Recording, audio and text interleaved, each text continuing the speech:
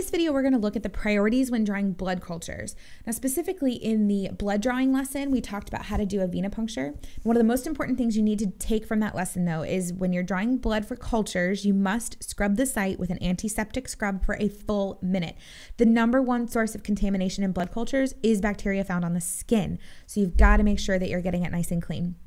So go back and watch that video if you need to. But right now we're going to talk specifically about how to get the blood into the blood culture bottles appropriately. Now in school, they'll tell you something like pink then green because ladies first, or something that they want you to memorize. But you guys know we're not all about that. We want you to understand the why behind the what to know which bottle to do first. Now remember, with blood cultures, you're going to have 2 separate bottles that you need to use.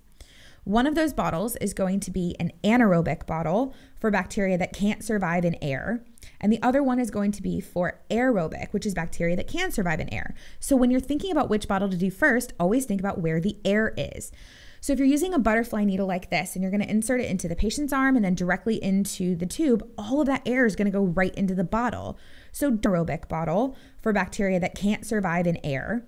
And the other one is going to be for aerobic, which is bacteria that can survive in air. So when you're thinking about which bottle to do first, always think about where the air is. So if you're using a butterfly needle like this and you're going to insert it into the patient's arm and then directly into the tube, all of that air is going to go right into the bottle. So that the air bubble goes into the right bottle, okay? So let's show you what this looks like with the syringe. You really only need 5 mils of blood in each bottle. So if you have a syringe with 10 mils of blood, you're going to split it between the 2. But that vacuum can be super strong, so just watch closely. First thing you want to do is take the caps off of both blood culture bottles and use a separate alcohol pad to clean each bottle. You want to usually scrub for 10 to 15 seconds per bottle, again with their own alcohol scrub so that you don't contaminate. Then purge any air out of the needle just until you see a drop of blood at the end. And then you're going to insert the syringe into the anaerobic bottle first. Once about 5 mils drops in, pull it straight out of the bottle and insert directly into the other bottle without touching the needle. And just let the rest of the blood go into that bottle. When you're done, you want to carefully place the syringe directly into a sharps container, or you can safely recap and put that into the sharps container later. When you draw blood cultures, you're going to be using 2 different sites, usually from opposite arms. So when you label the bottles, you put the patient information, time, date, and initials, but you also put the location you drew the blood from, like right arm or left AC. Just don't ever draw cultures out of a line unless you have an order to do so.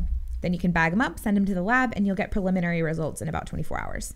So I hope this was helpful for you guys when it comes to blood cultures. Again, make sure that you check out the drawing blood video to learn about venipuncture. And remember, with blood cultures, we're trying to avoid cross-contamination at all costs. So clean the site really, really well. Don't touch the site before you stick, and clean the tops of the bottles with their own alcohol scrub. And of course, make sure that you don't put air into the anaerobic bottle or you're going to kill all the bacteria. All right, we love you guys. Go out and be your best selves today. And as always, happy nursing.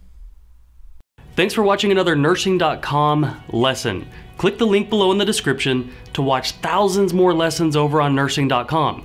Also, be sure to hit the subscribe and the little bell to make sure you're reminded when new lessons come out. And if you want to just keep watching more lessons, go ahead and click this video over here to continue learning.